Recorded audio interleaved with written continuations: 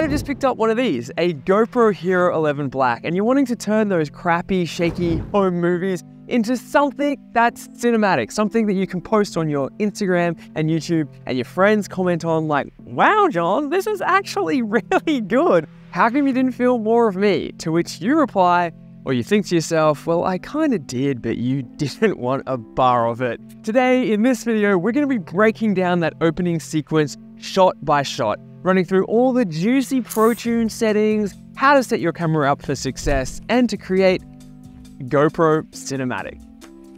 And guess what? He got me up at 6 a.m. this morning for sunrise because cinematics means good light. So sunrise, sunset, golden, we got it. We're blessed. You're going to have to get out of bed. Yeah.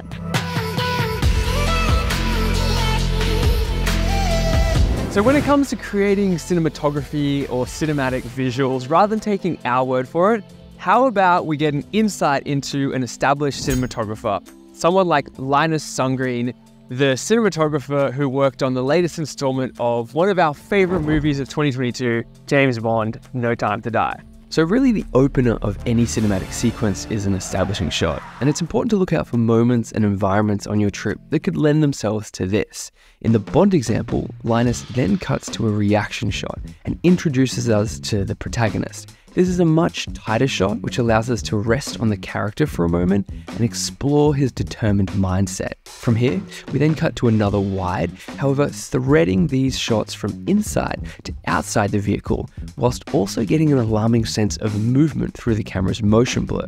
And the final shot is the same car leaving the location. It's slightly tighter than the previous shot, so the sequence flows from wide to tight to slightly less wide to slightly less tight. Setting up our very first establishing shot like we saw in the James Bond trailer. Now we've got this amazing, bursting, vibrant sunrise. So we want to try and capture that. Now, the way that I want to set up my camera is I'm going to set this up shooting in, let's go with 5.3K, shooting 25 frames a second. We're going to use our 10-bit color profile. We're going to make sure that our bit rate's notched up to high, and we're just going to slowly push the camera in towards the scene. We just want to create an establishing shot of the environment so that our audience can rest on this space and be like, ooh, what's going to happen there? The other thing is 25 frames a second is perfect for this sort of lower light environment. But if I want to add a little bit of, if I want this to be slow-mo in my shot, I'm also going to try this shot in 50 frames a second so I can slow it down in post. And I'm also going to go with that really nice wide GoPro look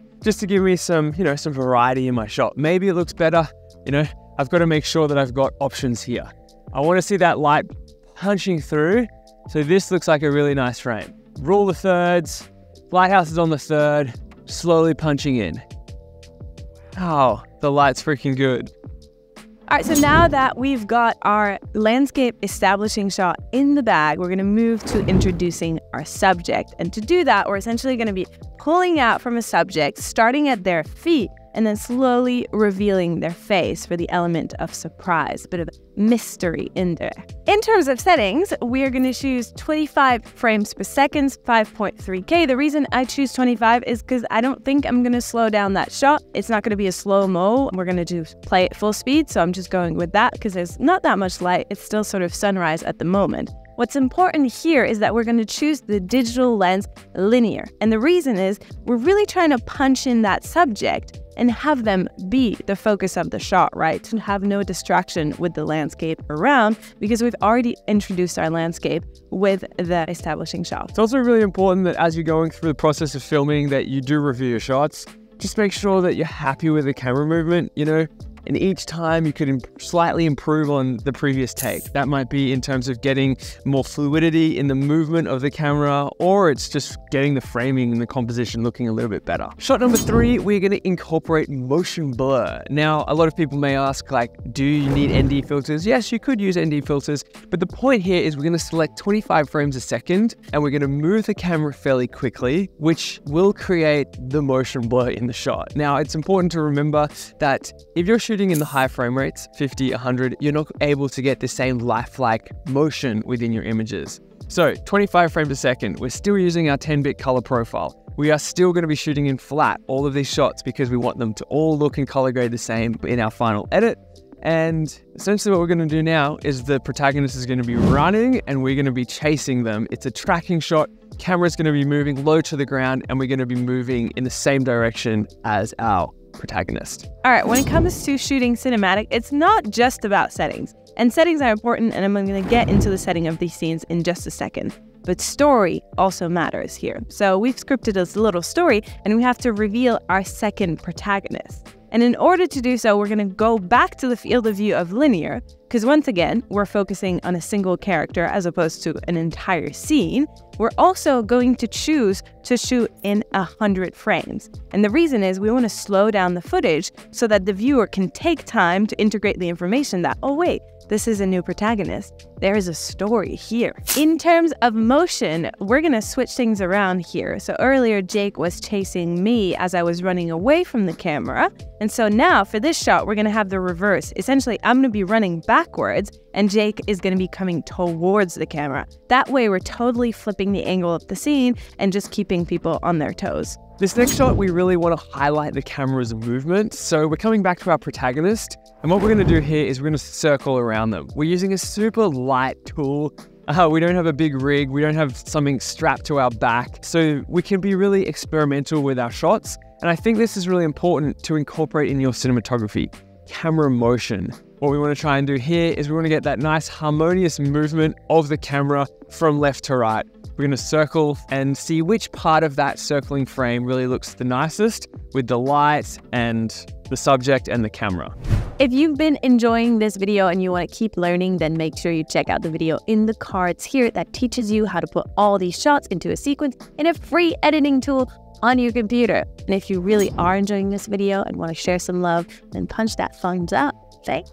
So one of the coolest reasons as to why I shoot in 5K or even 4K on the brand new GoPro Hero 11 is because I love to use these high-res video files to also create high-res GoPro screen grabs and essentially pretty high-quality GoPro photos and edit those photos using the sponsor of today's video, which is the amazing team at Skylum and their software, Luminar Neo. Luminar Neo harnesses the power of artificial intelligence to enhance your images with ease. And I think it's one of the easiest ways to improve your GoPro photo editing. The AI-powered enhancements intelligently analyze your photos, automatically correct exposure, color, and composition, giving you stunning results in seconds. Check out this GoPro screen grab I captured from our shoot earlier this morning. I just popped it into Luminar Neo, added a really quick sky replacement, toggled a few of the faders and sliders, and voila. That created the thumbnail that you clicked on for this video. One of the other reasons I absolutely love Luminar Neo is because it has such an impressive range of photo presets to easily kickstart any photo edit. Luminar Neo is the ultimate photo editing tool for photographers and visual artists looking to elevate their work. With its powerful AI enhancements, intuitive interface,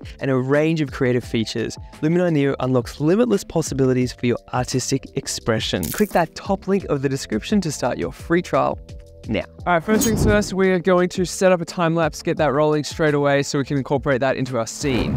When we're shooting time lapses, I think it's super important to shoot in 5.3K. Now, the reason for this is because whenever you're getting some nice time lapse, some nice motion in your image, especially when the image is still, you want to be able to add that Ken Burns crop to like move the image in. If you do that in like 2.7K or 1080, you don't have as many pixels in the frame. So that's why we opt for 5.3K, because we can really play around with the pixels in that image. So selecting the highest resolution there, I'm also going to shoot in wide. When selecting the format for a time lapse, I choose video format because I don't want to, have to process this in post. The interval, I'm going to go for 5 seconds. That's because the sun isn't moving super quickly. If you select 2 seconds, I think that can often look a little bit jittery, so I tend to go for the 5 seconds. But if something's moving quick and you don't have a lot of time, then go for 2 seconds. Once we've got that all stoked, we're all dialed in there, let's get this time lapse rolling. That sun's literally about to pop, so I'm going to find a nice spot, probably somewhere where the composition is good. I can see that lighthouse. Just want to be able to get a clean shot on the lighthouse. In the middle of the frame, there it is. Let's go. All right, we're rolling. Sick. All right. I'm having a little David Attenborough moment here.